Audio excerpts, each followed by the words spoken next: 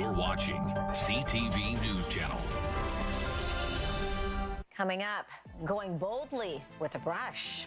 We'll hear from a Vancouver artist who's pitching to hitch a ride to the moon on a SpaceX rocket. That story's coming up after the break.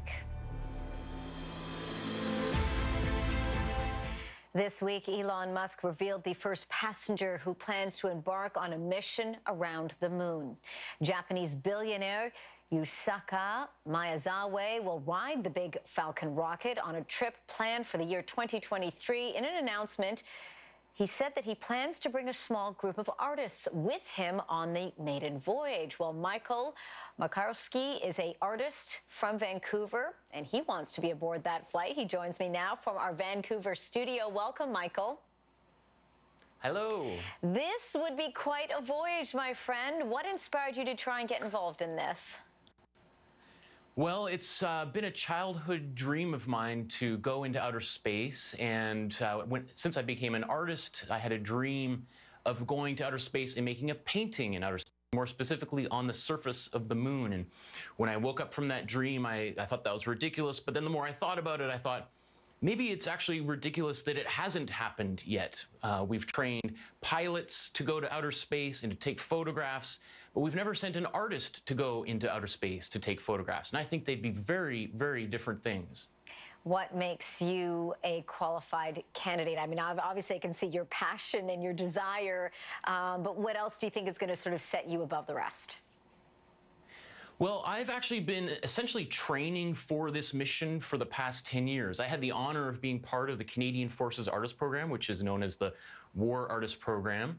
And I got to go up to the North Pole with the Royal Canadian Air Force in 2013, and I made landscape paintings in the -40-degree weather. Mm-hmm. And then the year afterwards, I was able to fly in a CF-18 Hornet faster than the speed of sound while I was making landscape or cloudscape drawings of what the life is like at Mach 1 and 1.5 and pulling all of those Gs. So I'm not aware of any other artists around the world who've been in training for a lunar mission for the past 10 years. So how are you planning on reaching out to the SpaceX team and sort of putting your pitch forward?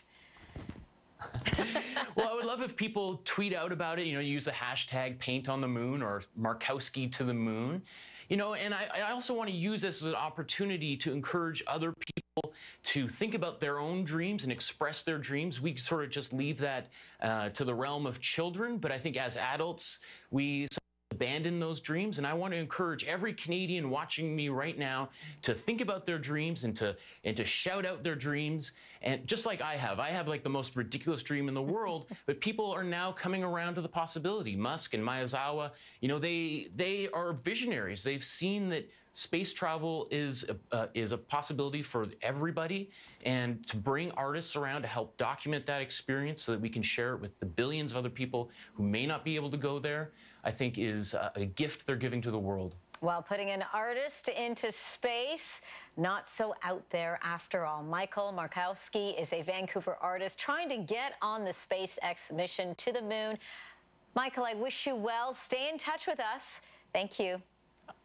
I will do. Thank you. And Japan's space agency has made history after landing 2 of its robotic explorers on the surface of an asteroid.